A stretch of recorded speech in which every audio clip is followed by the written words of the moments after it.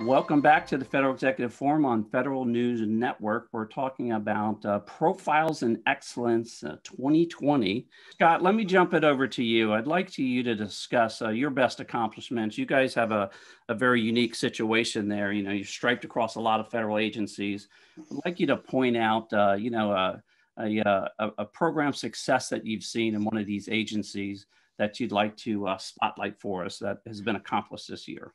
Yeah, I think there's a couple of things. So, many of you have talked about how you were able to survive through the COVID-19 and really shutting off work from home or turning work from home on, which was really a big accomplishment for us as an IT team.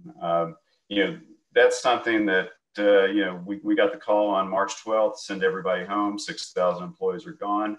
Working from home, working with the security and things like that. I can't say, how important it is for us to all have these types of disaster preparedness plans and actually make them work. I would say with regards to, how we're working with various federal agencies and public sector agencies, one of the things that we've been able to accomplish is really a provisional authorization on IL4. Which is really going to make a big deal for anybody that's wanting to use our ITSM platforms and any other products that really, are beneficial to the federal and public sector markets. Many of you use our products with regards to Control M, ITSM, and many of the automation capabilities that we have. It's hard to highlight a specific project, but I would say that this is a milestone for BMC, and really it's going to take us to the next level, in working with the federal government, really enabling all of the different agencies with regards to our solutions. Yeah, it's really important that anytime that we're going to lean on this type of technology to enable some of these capabilities that have been described there, we want to make sure it's hardened. We want to make sure it's certified. We want to make sure it's credentialed at the highest level, right? That's certainly very important to have that capability available and have a level of confidence there when they're going to use that type of capability. Greg, let me throw it over to you. You all play once again a key role in it as the various CIOs are describing these capabilities that they've been able to roll out, and not only to enable sort of this new operating environment, but enable all the capability on top of that operating environment. You guys play a big role in that. I'd like you to just give us a highlight of an agency, if you will.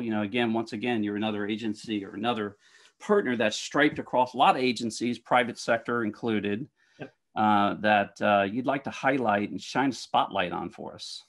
Yeah, thanks, Luke, and really honored to be on the program today. One thing I'd like to do is really kind of focus on the challenge in the industry that we go after. And you look at the world we live in today, software and applications is really the way that drives the world, right? So if you start thinking about how our daily lives, both professionally and personally, it's all based on software and applications. And the key part here is that these applications have to be very easy to use. They have to be they have to perform at top-notch capabilities of what the user is expecting, and it has to be available 24/7 a day. So you think about the application on the user side, and you look at the way IT has transformed over the last decade. You think 10 years ago, we had a single data center that everything was running in, we had control over. You started to introduce cloud services, and now you started to get this complex architecture for the application space. So on one hand, you have a very simple to use application. On the other hand, you now have an environment or an IT department that is running hybrid, on-premise, some cloud, maybe full cloud. But the challenge to be able to figure out what's going wrong with these applications has gone up tremendously. So where AppDynamics has been helping the agencies, a lot of folks on the call today too, is around giving you that full stack visibility or observability of the application stack so that you can see every step along the way where there's a challenge with that particular app. The other piece too is, as the pandemic hit, software really helped us get through the pandemic or working through the pandemic for that matter. But the whole idea is here that folks are being have a tremendous amount of pressure, and they need to have that context of what's going on wrong with their applications. So by App Dynamics giving that full stack observability enables our agencies to be able to go and quickly define and find out root cause of the application issue, be able to resolve it, many cases before the end user population starts to see that there's an issue with the application. And then also knocking down the silos within IT, so that, you know, traditionally folks would focus only on the network or only on the infrastructure or only on the database. But by giving that full sense of truth to be able to lower the mean time to resolution is really where we've been helping our agencies to succeed with their missions. Yeah, you know, at the end of the day, that capability has to just absolutely be there, right? Resiliency, continuity of government, availability to the veterans, to the, you know, name your mission, right? Super important. Nick, let's throw it over to you. Pure Storage, same situation there. Lots of capability out there that are being enabled to sort of allow us to operate in this this new model, if you will, this certainly cloud smart model. Give us an example of something you'd like to highlight there. Sure. I think that, you know, over the course of the past year, I want to thank every CIO and leader on this call for your tremendous efforts in support of the United States during this extraordinary time. And Jim, as a veteran and customer of yours, I'm deeply pleased to see the continued improvement on the evolution of the customer-facing services in support of the VA's digital services. It's been cool to watch and fun to use. It's working. We saw, you know, last year was proof of the concept that, you know, what happens when preparedness meets opportunity, and is the culmination of, you know, as some have said previously, about 20 years worth of work. You know, there's 4 things that kind of drive organizational dynamics in the IT space, and it's, you know, people, process, policy, and technology. And technology is easy. But the policies and the thought processes of the leaders and the staffs in terms of the comfort in adopting and the ability to adopt external services and utility computing services, and just making that de rigueur has been hugely transformational. And then having the acquisition vehicles necessary to be able to move the money, also incredibly important. And I think one of the fundamental things that drove our comfort in doing that in government, and from the vendor side, understanding what we had to deliver was FedRAMP.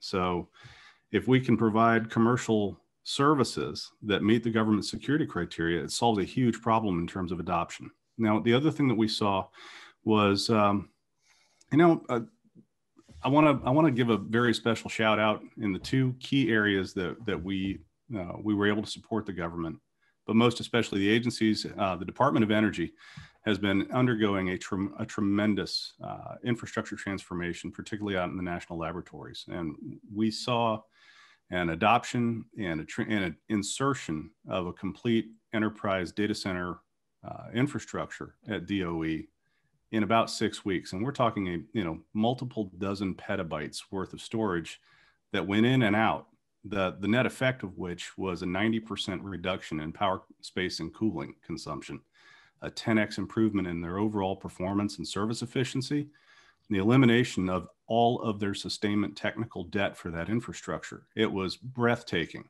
In my experience, that takes 18 to 36 months to accomplish.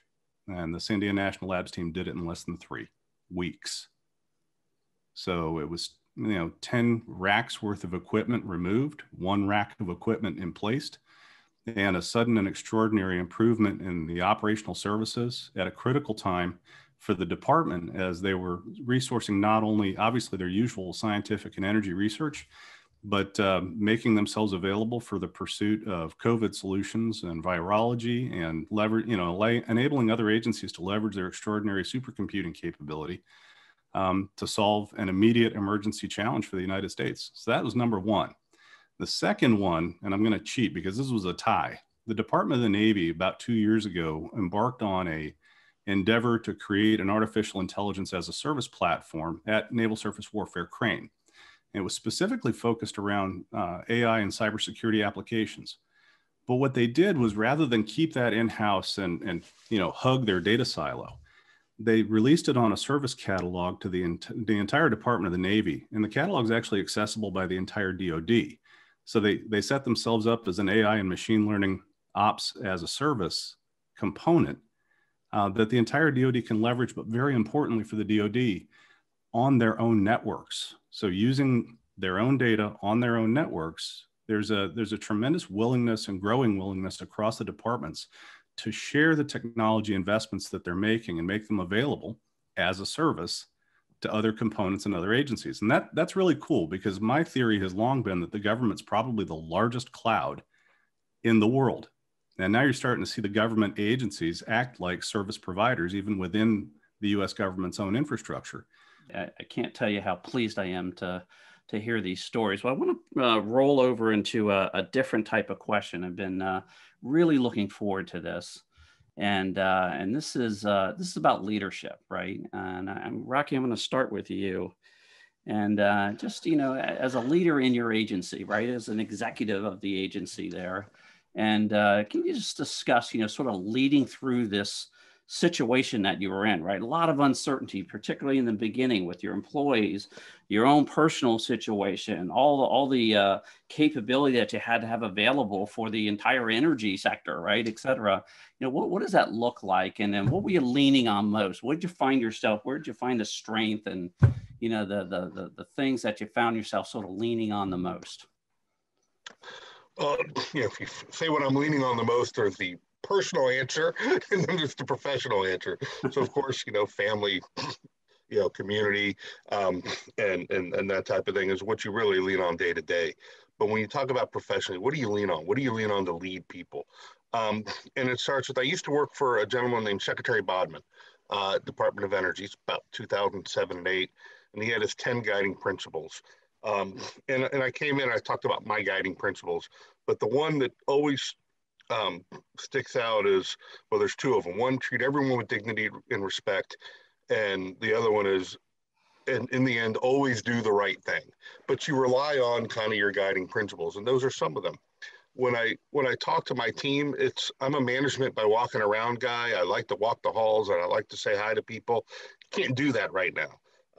Right. So you kind of do that by, I call it the random phone call, calling the GS 13 or 14 in the middle of the day and saying, how you doing? What's going on? What works? What doesn't? But really what that's all about is you care about people, right? And so I talk to the team a lot when you talk about leadership in this environment where people are working hard and people are kind of focusing on the mission. I always say people, look, caring about people is not in our professional PD, right? No one has, maintain the network, ensure cybersecurity, care about people, right? It doesn't say that in your PD. I go, but it is in our PD for life, right? As a member of the human race, we need to care about people. So tell everyone, check in on each other as we work remotely. You're not seeing them every day. If you know somebody is living alone, especially in the early days of quarantine, make sure we check in on them. So it's a lot of focusing on people, focusing on caring about one another. And I know it might sound a little kumbaya, but it is what it is, right? And then, as always, when you get on the call, you make sure everyone focuses on the mission. But none of that gets done without, just the day-to-day human kind of interactions and saying, how are you doing? What can we do to help? And just checking in. So fantastic. Yes, job one, making sure that the troops are okay. Jim, how about you? Same question. You had to sort of pull on that strength and sort of work your way through all this uncertainty. Well, what'd you find yourself doing in regards to sort of leading through that uncertainty and unknown? Yeah, I think part of it's just getting organized, right? We certainly learned it with Mission Act last year. And I think one of our colleagues here mentioned up front is, we used a team of teams approach, right? And getting organized across 10 different Scrum teams. So, kind of on the organizational side, put someone in charge, focus the efforts, but put the teams in Scrum and work stream format, meet repetitively throughout the day. So I think, again, we fell back on that best practice and we were able to deliver fast in terms of the capabilities that the department needs. I think the other thing too is, right, it's very easy for us to look back retrospectively here on the past 8 months and then, kind of pop the champagne cork a little bit. But, there were some pretty scary times back there in March and April, I think, for a lot of folks.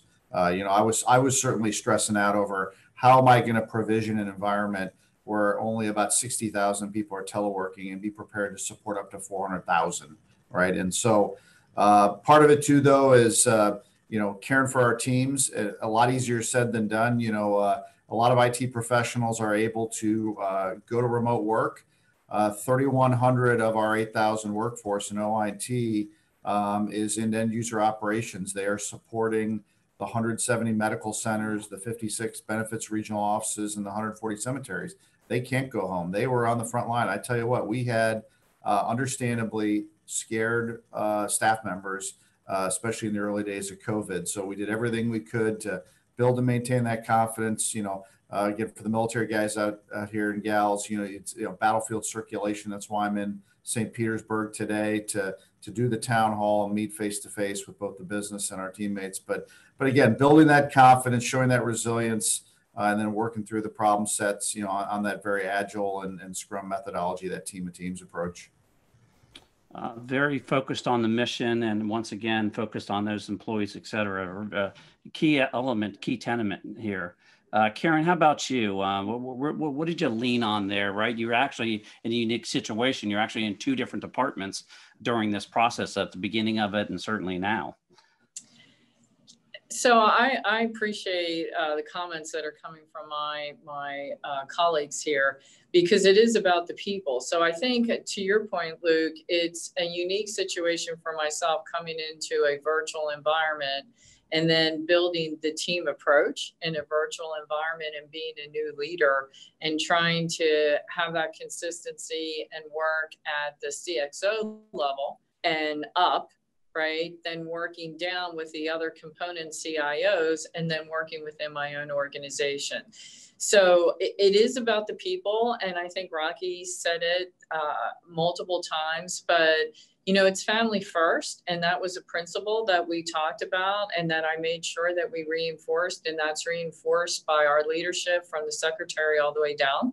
And so having that flexibility because of the environment that we're in, and not saying, oh, people have to come to work. So I think what is also unique about this is the people who had a transition because they were physically on-prem. When you come into a virtual environment like myself, and I had been working 10 years already out, and so working on initiatives, which, by the way, kudos to you, sir, for being the U.S. Cyber Challenge lead, right? You're working already in a virtual environment. And so bringing those skill sets and bringing them in to get the team going, the technology allows you're not constrained by a conference room anymore.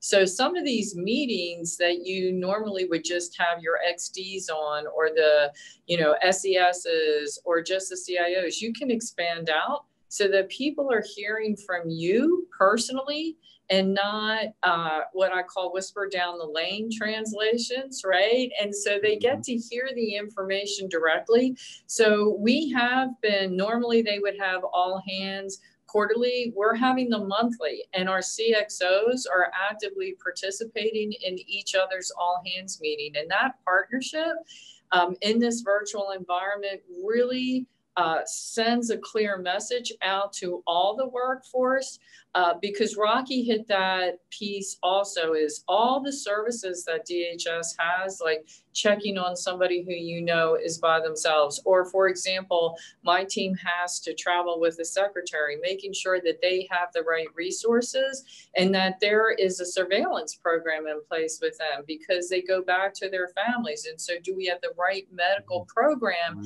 in place for them? And that, when one of them tests positive, that we can rotate people through and readjusting our resources for those types of things. So those were the first things that I had to put in place. But there are benefits because they get to hear from you and you can expand out how you're interacting with the workforce in a virtual environment. Yeah, really key there. I didn't even think about, the folks on the front line and then coming back into their homes and having to manage. Exactly. Very, very good point there. All right, exactly. We're going to take another short break, and we're going to be back in just a moment. You're listening to the Federal Executive Forum on Federal News Network.